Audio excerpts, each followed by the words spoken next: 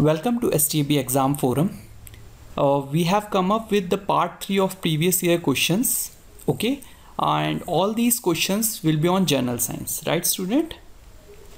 So one disclaimer I want to give that these questions are memory based, which we have collected from the various sources and students feedback, and this exam was held on 18 December 2018.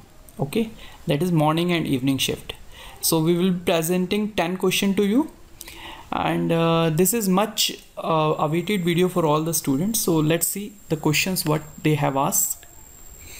The first question was, who enunciated the law of planetary motion? Okay, these are the four options. Let's see what will be the correct one. The Nicholas Corpus is a scientist who told us that Earth revolves around the sun. Okay, so he is not the one who gives a law of planetary motion.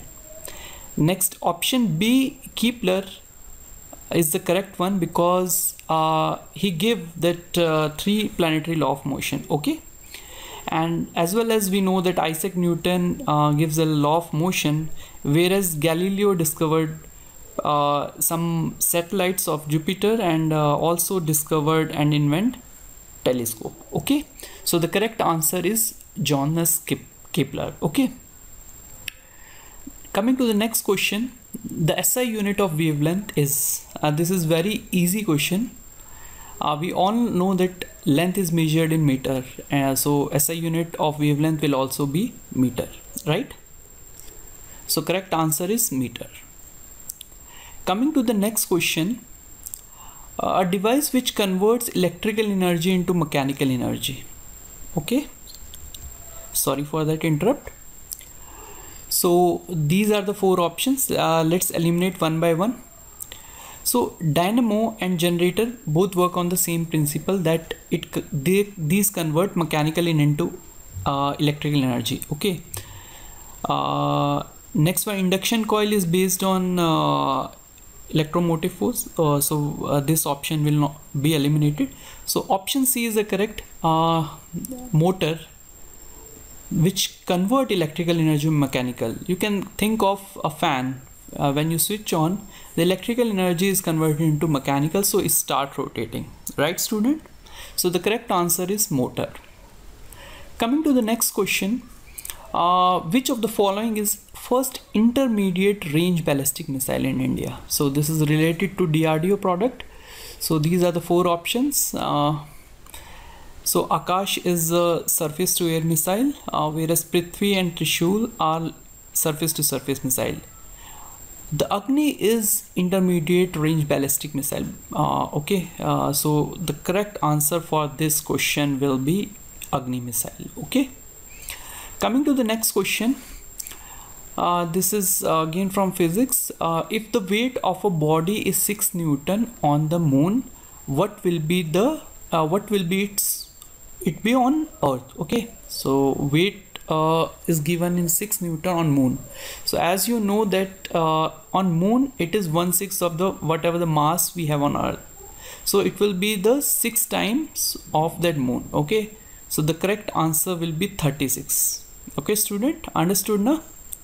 So the relation between mass on Earth and mass on moon, you can think of, if you have 36 kg on 36 Newton on Earth, it will be 6 Newton on the moon. It will be 1/6 of that mass on Earth. Okay, so the correct answer is 36 Newton.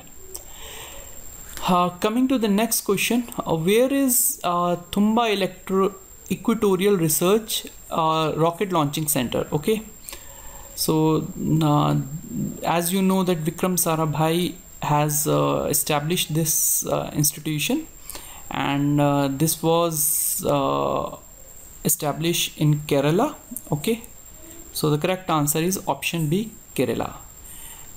Another station is there, Sriharikota, that is in Andhra Pradesh. Okay, so correct answer is Kerala. Coming to the next question, this is from biology. The acid present in gastric juice is, these are the four options.